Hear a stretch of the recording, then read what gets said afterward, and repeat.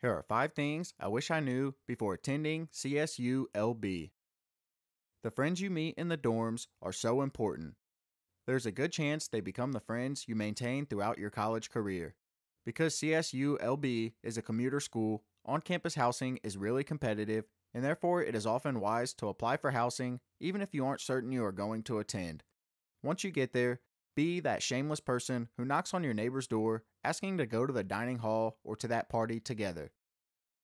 You don't need to listen to everything your advisors during orientation tell you. When signing up for your first semester classes, they will advise incoming freshmen to sign up only for the classes that fulfill the most basic general education requirements. In my experience, this was the worst advice I received. Once you get into upper division courses in your junior and senior years, a lot of these classes fulfill more than one requirement. Avoid the hot food bar in the back corner of the dining hall, especially when it's taco night. Just don't do it. Your stomach will thank you. And although there is no shortage of unidentifiable, disgusting looking dishes and junk offered at all meals, try to make the most of the dining hall experience and the healthy food options that are offered. The salad bar, with a lot of fresh produce and healthier protein options, was vastly underappreciated.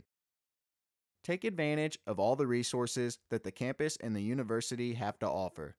For example, the dance department at CSU LB had an amazing state-of-the-art clinic where we could get treatment, use expensive exercise equipment, learn how to work out and maintain our health, and talk one-on-one with a professional physical therapist or sports trainer.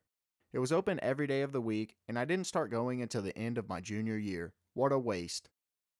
Choosing a state school where I could graduate without student loans was the best decision I made. CSU LB may not have been the fancy, private, liberal arts college with its own chicken coop and sustainable garden, but damn, it feels really good to graduate without being tens of thousands of dollars in debt. Looking back, I wish I had known earlier how lucky I was to get the education I did because I would have appreciated it more.